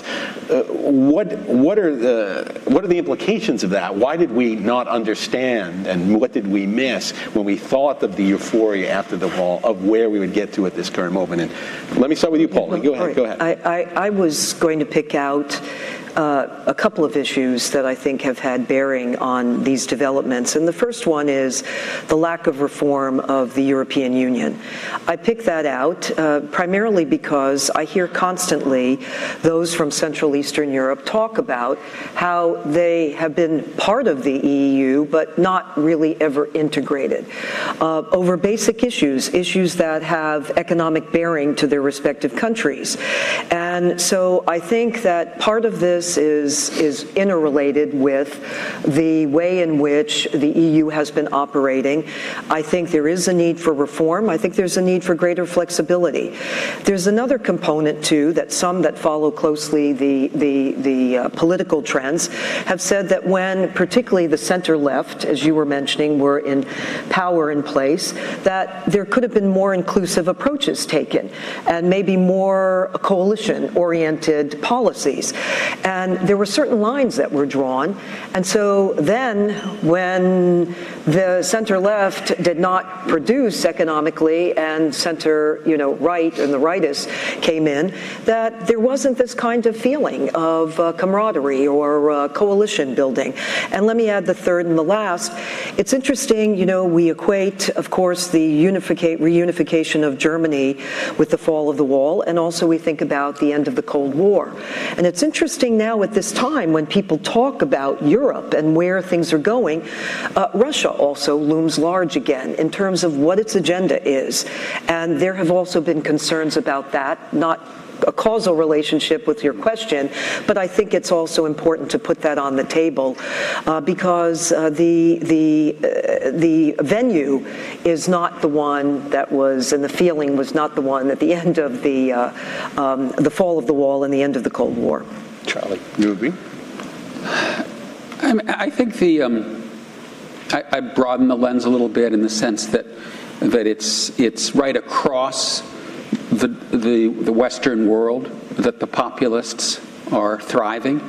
I think what's happening here and in Western Europe is pretty similar, and it's a combination of economic insecurity and identity politics, mainly in response to immigration, that's created a toxic brew. And I think the U.S. and the U.K. are particularly hard hit because we have two-party democracies. And so you got a lot of angry people out there, and they really have two places to go. The Democrats or the Republicans here, and they pull the parties to the left and right, and the center-left and the center-right that Eric was talking about is being depopulated. The same thing has happened in the U.K. Continental Europe's a little bit better because the angry people have other places to go. Alternative for Germany, the League, the National Rally, and center-left and center-right are losing market share, but they're still in the center and generally in power. I think once we talk about Eastern Europe, it's a different kettle of fish because their economies have generally been doing well, and they don't have any immigrants. So what the hell's going on there? And I think it's more about the success in some ways of these countries and the degree to which a more conservative, rural, religious segment of society has been politically empowered. Erdogan figured that out. Kaczynski has done it. Orban has done it. And they have manipulated the anti-immigrant sentiment, particularly in East and Central Europe, to great political effect. Quite blatantly, it has very racist overtones, and it's worked. And I have to say, especially when we think back to the post-Cold War era, it's quite distressing to me how susceptible our populations have been to this kind of anti-immigrant racist narrative. Simple truth is, it's working. Eric, any further thoughts? I think it's been, these are really more or less footnotes to what Paula and Charlie are saying, but it's been, I would say, the unequal distribution of gains economically from globalization across a variety of polities that have led to a sense that large groups in various countries have been left out of what an elite has been able to benefit from. And in the European context, I think that's been exacerbated by the fact that the European project for some time has had a huge disconnect between the Brussels-based multilingual elite that has benefited from it and from the populations at large. And it's not just in Central and Eastern Europe. You see it in France, for instance, as well. And you see it in the history of various referenda on various EU treaties, where the principle of democracy has been to some degree subverted by the requirement that, we vote on this until you get it right, by having multiple referenda on treaties that have been rejected by national publics. So I think there has been a disconnect that has affected things. And then just to add to what Charlie said about migration, it's not, there have been a couple of waves of this, right? One was the fear of migration into Western Europe by the newly new members of the EU because of freedom of movement, which created problems in Central and Western Europe. But then it was the failure ultimately to deal with both Libya and Syria that set off a new wave of migration, both from sub-Saharan Africa and the Middle East, that has made, I think, not just actual migration, but fear of migration as salient as Charlie just suggested. Well, I'm going to ask audience members who would like to ask a question to start lining up at this microphone here. And I'm also going to ask Sam Donaldson if he can come back out again if anyone wants to ask questions about some of the earlier things. But while they're lining up, if I can ask you really just for a lightning round of a question regarding something that James Baker said. You know, he talked about the fraying alliances between the United States and Europe. He talked about his discussion with the German ambassador. What do you think the possibilities are for the rubber band snapping back in a new administration of our relationship with our alliances and the transatlantic relationship in general? Can it sort of snap back, or is some real permanent damage done in the 30 years that we've built and forged that alliance and relationship? Just thoughts about the flexibility of it moving back to a status quo ante. Quickly. Start with me. Briefly, I'm not sure that I would, in all cases, agree with that premise. Let me give an example of NATO. NATO, all administrations have tried to get NATO to go with burden sharing, and the approach was a very hard-hitting one. My view is, actually, I think that NATO has moved forward in a very already in a very important and substantive direction. There may be differences, but the agenda has been a very tough and forward-looking one. So I will, as I said, not necessarily agree with the premise of the question. Charlie. I agree with the premise of the question, and I think a lot of damage has been done, but I agree with Paula that there is a resilience to the transatlantic relationship, which we've seen here in Washington. Congress invited the NATO Secretary General for the first time in history to give a joint address. You look at public opinion in support of the alliance, it's exactly where it was under Obama. It's 75 to 76% positive. The thing that worries me is, are our allies over time going to get sick of us? Are they going to question our reliability? Are they going to see us go from here to there and back and say, this country doesn't know which end is up? And I think that's starting to happen. Does that mean they're going to walk away from us? No, because there's no alternative. But I do think that it's going to take a lot of repair work once we get over the next hump. The last word, just short. Well, I think that there's been damage done to alliance solidarity over the last two presidencies. I think a lot of the rhetoric about burden sharing that we've heard from the current administration, we heard from the previous president, for instance, in his interviews with Jeffrey Goldberg, and I think there was already some building concern about it in allied capitals before the current administration came in. And I think as well, the efforts to boost NATO spending began before the current administration came in. They get some credit, but not all the credit for that, in my view. I'm actually more concerned about the damage that's been done inside the United States government. If you're going to conduct diplomacy, you have to have a diplomatic instrument with which to conduct it. And I think there's been very serious and lasting damage to the career foreign service. I think we're going to find out more about that in the coming weeks.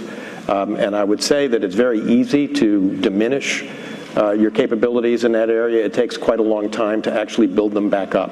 And I would say the same with regard to interagency processes. It's not, it's like muscle memory. If you lose it over a 4-year period, it doesn't just come back, or 8-year period, it doesn't just come back and snap back to what it once was. Well, thank you. We're going to take questions from the audience. If you could bring your question in the form of a question. We're going to take a few of them. Tell me who you'd like to address it to, and we'll keep the conversation going. Please. Thank you for this panel and this event. And today, I feel very good to unite about the East and West. And I think the best word I heard today is never lie in the official office. And probably this happened to be a problem if we don't do the right thing from within rather than just reach out the foreign services. Could I ask you for your question, please? Just a question. My question is trying to say if we can do something right, like in Reagan administration, we had such a good event for breakdown, tear down, but I think Reagan also uses some bad advisors, or at least in his administration, they didn't use the well-qualified people. Instead, a lot of things happen that make our society bad. Right. So I just wonder if this panel, can your leadership, don't lie and do something to promote the good personnel, we can build a stronger society. Thank you. Thank you very much. Can I have the next question, please? First of all, thank you to our panelists. It's Ruben Blum. I'm a graduate student here at the School of Foreign Service.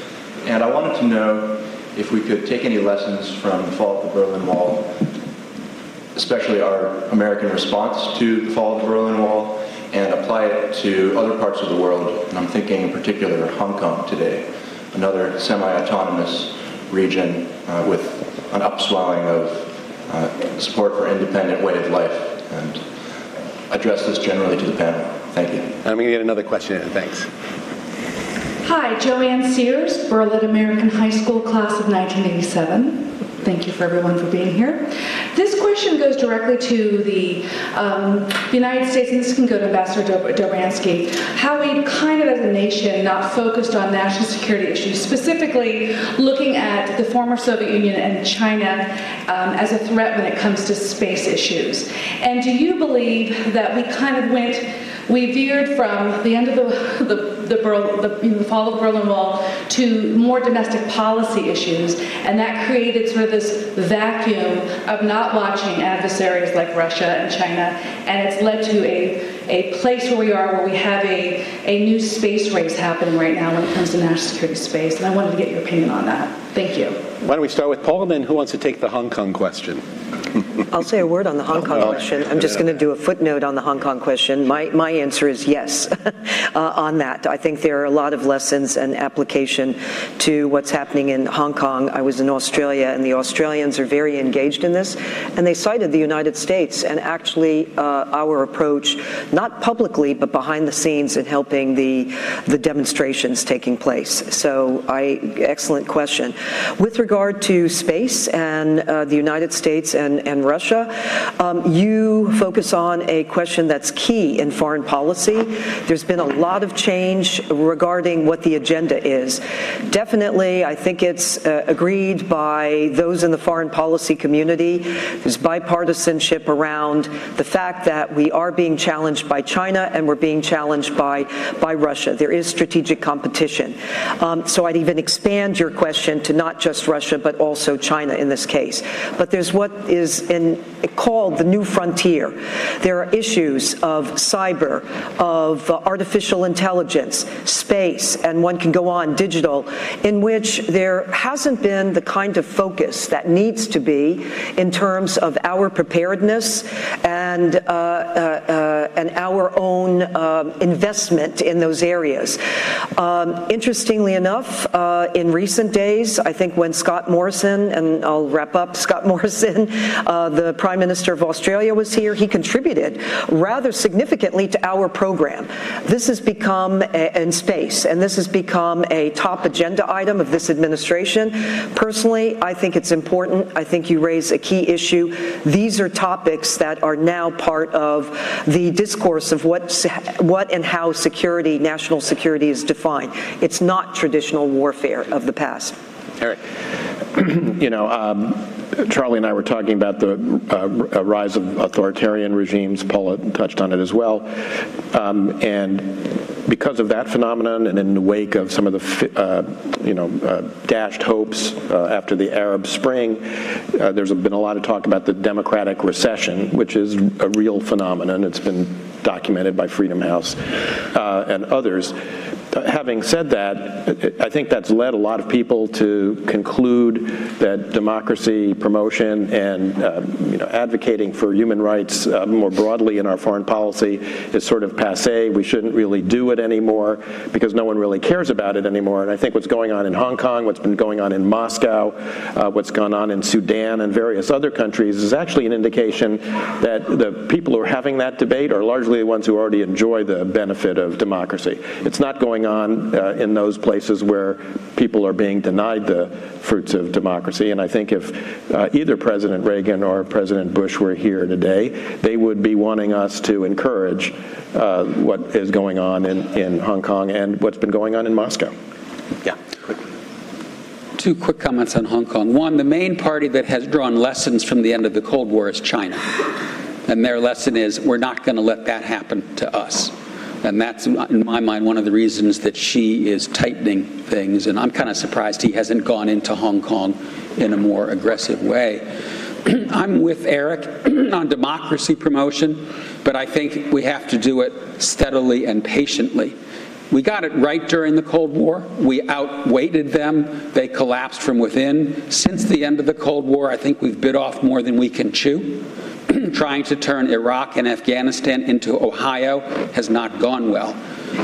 And so I think let's take the lesson from the Cold War as the right way to do it. Let me get some more questions on the table. Glenn Williamson, SFS 83. In regard to Russia and Germany, the question is, should the United States try and lead more from the middle? I mean, since 1989, those countries are both much stronger now than they were before. Is there a way to acknowledge that and to deal with them without trying to impose on them, but somehow recognize that they are in a stronger position? Thank you. Next. Hi, my name is Ilari Papa, and I'm a senior at the SFS. So I was wondering, what are some of the things that the young generation can do in order to reaffirm the liberal democratic order and the democratic principles? Thank you. And one last, if it's quick. Thanks. Good day. Piotr from the Disunited Kingdom. But equally, I have a personal relationship with the Berlin Wall, because if my father hadn't come to the UK, I wouldn't exist.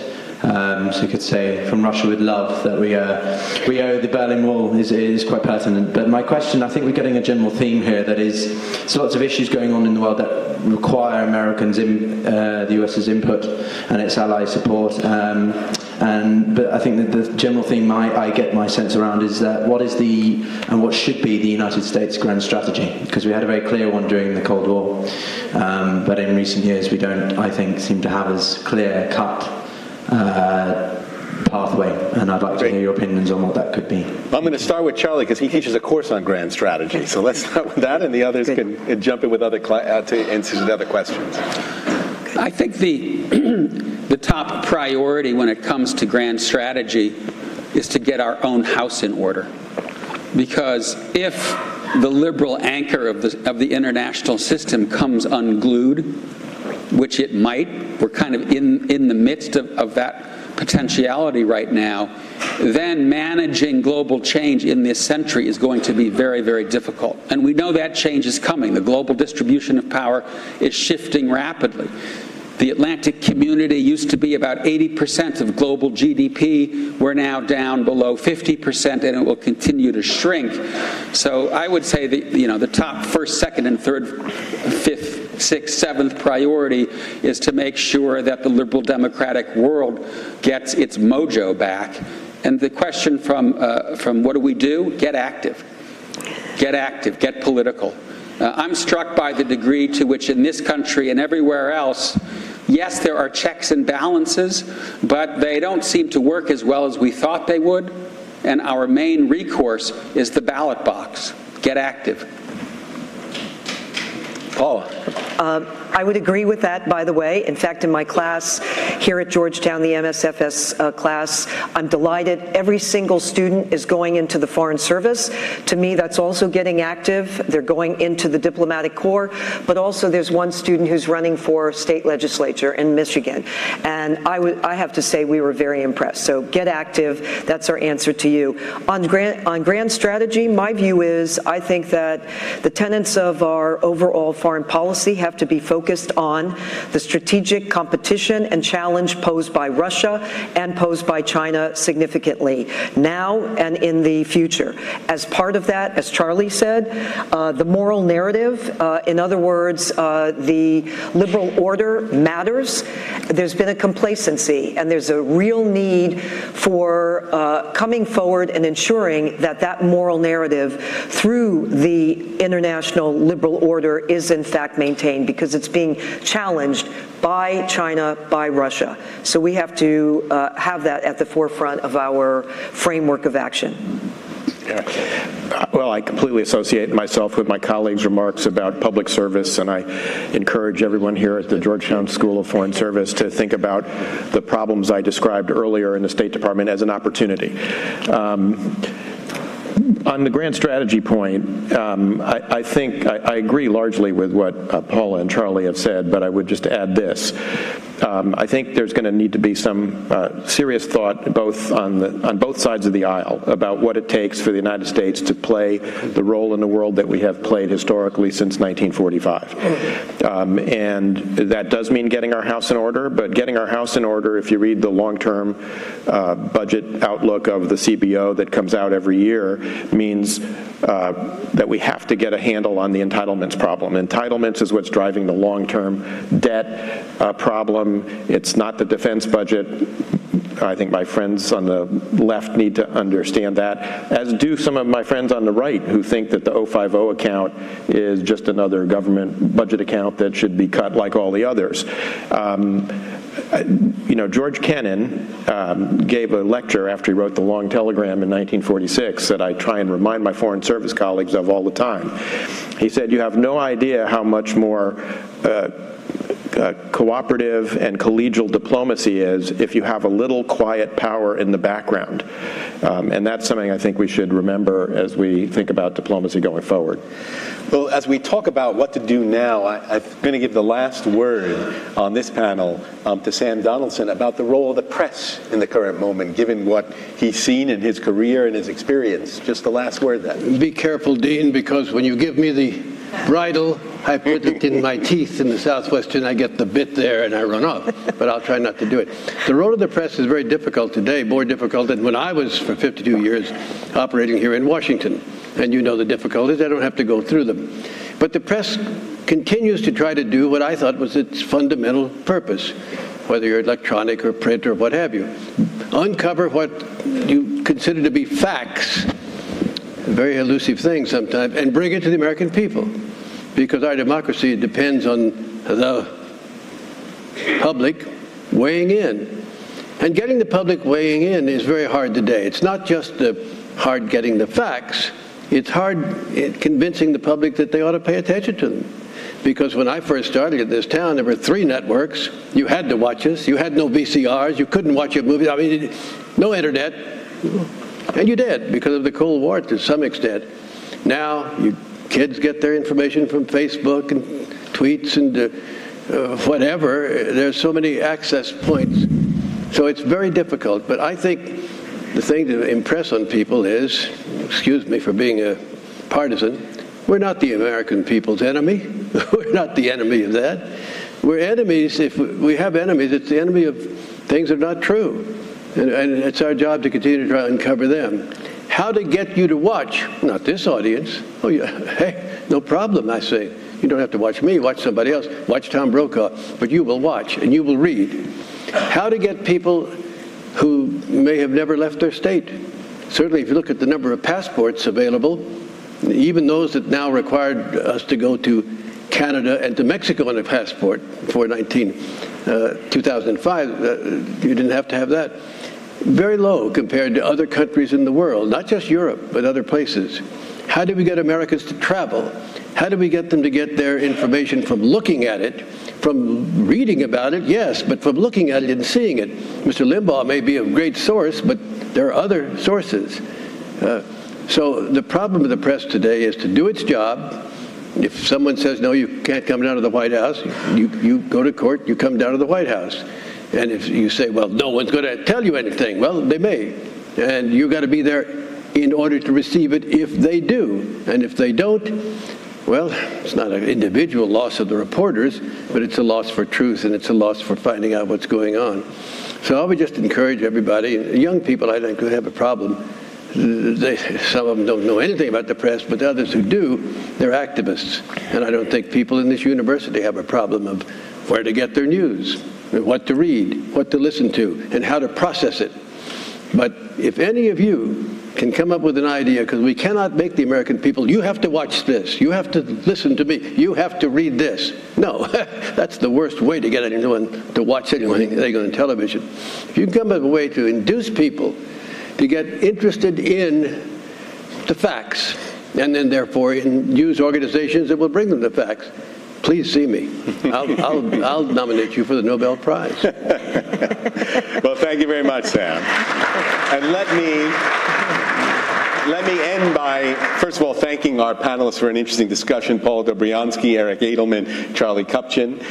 Thank you, Sam Donaldson. And let me turn the microphone over for the final remarks to Roger Zackheim, who's the Executive Director of the Reagan Institute, one of the sponsors for today. Thank you so much. And everybody, please join me in thanking all the panelists, to Georgetown University, and all of you, all our students and guests. Of course, thank you to our friends at the George and Barbara Bush Foundation.